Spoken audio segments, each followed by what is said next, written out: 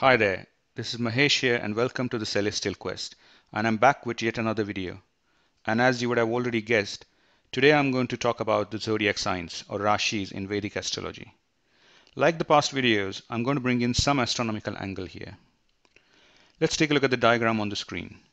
Before we talk about the Zodiac Signs and what the Zodiac is, we need to understand what the ecliptic is. The Sanskrit word for the ecliptic is Apamandala. The imaginary plane containing the Earth's orbit around the Sun is called the ecliptic plane. This is shown with the light orange circle on your screen. The Sun's apparent path through the sky lies in this plane and is called ecliptic, as pointed out in the diagram. So why do we call it Sun's apparent path? We all know that it's the Earth that revolves around the Sun, and it takes about 365 days to complete one full rotation. But from the Earth, it feels as if the Sun is traversing this path over the course of the year, and hence we call it Sun's apparent path. Now let's understand what the zodiac is. The zodiac or Bhachakra in Sanskrit is an area of the heavens or sky that extends about 9 degrees on either side of the ecliptic plane. I'm showing this on the screen. Zodiac looks like a band or belt stretching 9 degrees above and 9 degrees below the ecliptic. This band is a circle of 360 degrees around the ecliptic. For those who are curious about why zodiac is 18 degrees wide, we will talk about it in a separate video. This zodiac circle has been divided longitudinally into 12 equal parts of 30 degrees each, called zodiac signs or Rashis in Sanskrit. Together they make up 360 degrees of the zodiac. In astrology and astronomy, each degree is divided into 60 minutes and each minute into 60 seconds. The first zodiac sign starts at 0 degrees and finishes at 30 degrees. The second sign starts at 30 degrees and finishes at 60 degrees. The third one starts at 60 degrees and finishes at 90 degrees, and so on. And likewise, the 12th or last sign starts at 30 degrees and finishes at 360 degrees, which is called the end of the zodiac.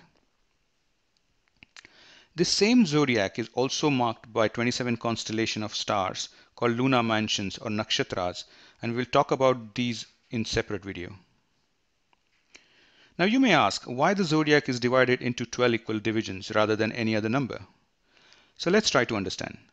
The relationship between the movement of sun and the movement of moon shows that the number of days between the full moon to full moon, that is from Purnima to Purnima, and new moon to new moon, that is from Amavasya to Amavasya, is 29 days, 12 hours and 44 minutes. Rounding this off, we get 30 days, and this is called synodical month. Sun covers approximately 30 degrees during this time on what we call sun's apparent path. And I'm showing you this with a dotted line with an arrow. So if we divide the zodiac of 360 degrees by 30 degrees, then we get 12 parts. And that is the reason we divide the zodiac into 12 parts. We call these 12 zodiac signs or Rashis.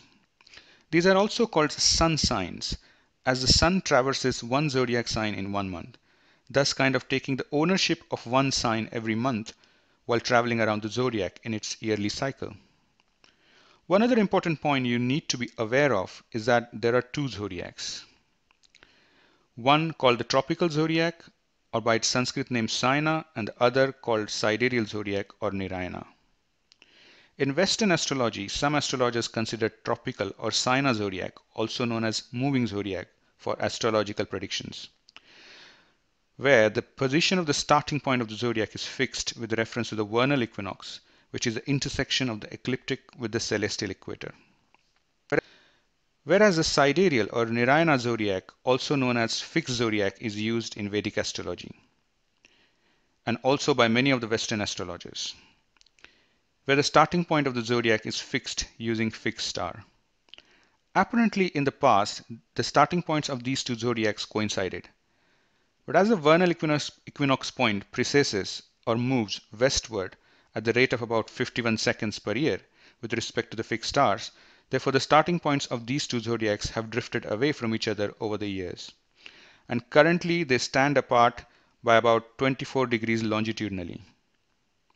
For those who are interested, I will be discussing tropical and sidereal zodiac in more detail in a separate video. Let's now take a look at zodiac signs or Rashis on this zodiac circle. The first one is called Aries or Mesha in Sanskrit and is denoted by the symbol I'm showing you on the zodiac circle. I have opted for symbols which are widely used. The second sign or Rashi in zodiac is called Taurus or Rishabha. The third sign is called Gemini or Mithuna.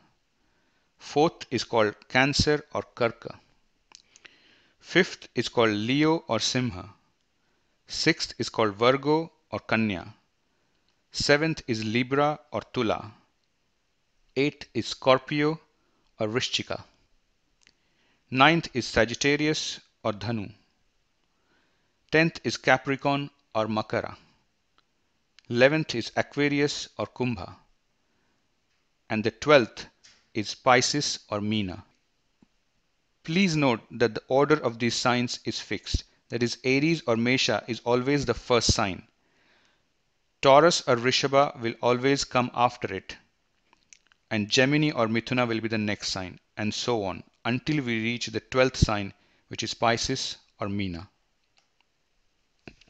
The table on this screen shows the first 6 zodiac signs with symbols, English and Sanskrit names, and the degrees of these signs longitudinally.